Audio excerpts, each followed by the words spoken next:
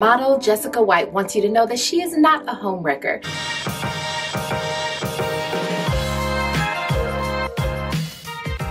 Model Jessica White is now responding to some speculation about the status of her relationship with radio host Nick Cannon. Jessica White says that she and Nick Cannon have been off and on for years, and that when he impregnated Brittany Bell, they were on a break. On July 11th, Jessica posted yet another photo of her and Nick, and she captioned it, "Catch me, don't let me drop. Keep loving me like you do. Don't ever stop.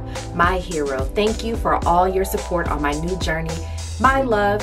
Hashtag no entanglement here." A social media user then questioned her post, writing, "Nick Cannon is expecting another child with the amazing Miss Bell. She really loves him and is so loyal. Do you feel like maybe you're getting in the way of all that?" Jessica White responded to the message saying, "Nick and I have been together off and on for years.